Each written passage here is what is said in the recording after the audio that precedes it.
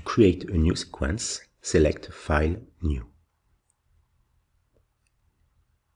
Electre Pro software has 4 tabs: Creation, Configuration, View Graph, and View Sheet. So first, in the Creation window, select Line for the 2D acquisition. Electrodes will be located along the X coordinate. Then press Next. In the extrude spacing, you enter the spacing between the electrodes in the field, so 5 meters in that examples. And the extrude size, this is the number of electrodes, so 48 in that case. It can be 72, 96 or other, depending on your system. The extrude offset, this is the position of the first electrodes, so 0 meters by default. Let automatic grid validate it for a standard array and click on Create Grid. Electrodes will be located along X and Y equals 0 by default, and electrode 1 is located in 0 meters, and electrode 48 is located in 235 meters. So first electrode 1, last electrode 48. After that, you can click on Configuration tab. In the configuration window, we are going to define first timing parameters. First of all, enter a name for the sequence that will be stored into the unit. Select the electrode array, so Wenner-Schlumberger or Wenner-Schlumberger reciprocal, which is very interesting for the Syscal Pro unit, as the measurement will be run with 10 channels simultaneously, so it will save time for the acquisition.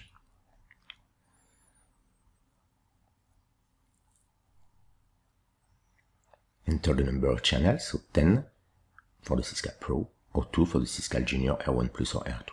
Keep 10 in that examples. Choose RHO for resistivity measurement and 500 milliseconds for the timing injection. This window is relative to the quality control. 1 for the quality factor, 3 for the stack min, 6 for the stack max. It means that if the quality factor is better than 1%, 3 stacks will be measured. If not, the measurement will run up to 6 stacks. About the voltage, keep the by default value, which is 50 mV in reception. It means that the unit will inject a voltage to receive each time 50 mV, and we keep 800 volt for the VAB max.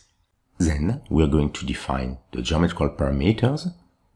We're going to define the spacing that will be used and the number of levels for each spacing. Different spacing correspond to different dipole lengths and that are used to increase the signal to noise ratio. In that example, we're going to define 6 levels for 1A, 2A, 3A, and so on spacing, up to the maximum. In that example, the maximum corresponds to the investigation depth of about 44 meters. Keep 10 for the number of reception channels in case of the Pro, and keep the 3 options validated for the optimization. Then create standard sequence button allows to generate the sequence. It gives information about the sequence and the acquisition time estimated. Click on OK and enter a name for the storage of the sequence in your computer. So you can keep, for example, the same name but in the Syscal. Save. And now you can click on View Graph. In the View Graph window, we can visualize the report point of the sequence along the X profile and along the Z direction. Different colors correspond to the different spacing that have been programmed in the sequence. 1A, 2A, 3A, and so on. The black circles correspond to the gap filler quadrupoles. These are the gap fillers that have been added for the optimization process. In the status bar, we can have an idea about the investigation depth estimated, the number of measurement, and also the acquisition time. After that, you can click on View Sheet. In the View Sheet window, we can visualize the position of the electrodes. You can see electrode from 1 to 48 with the position in X, Y, and Z. So X, this is the length of the profile, Y equals 0 by default, and Z equals 0.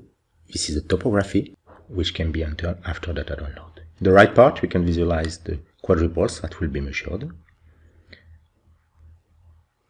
So we can have information about the A, B, M, and electrodes, so AB injection, M, and reception, that will be used for each quadrupoles. So in reciprocal, we can see that the AB is internal and MN is external. The geometrical factor for each quadrupole is computed, and you can have also an idea about the investigation test for each quadrupoles. Those windows can be printed or can be exported as CSV file.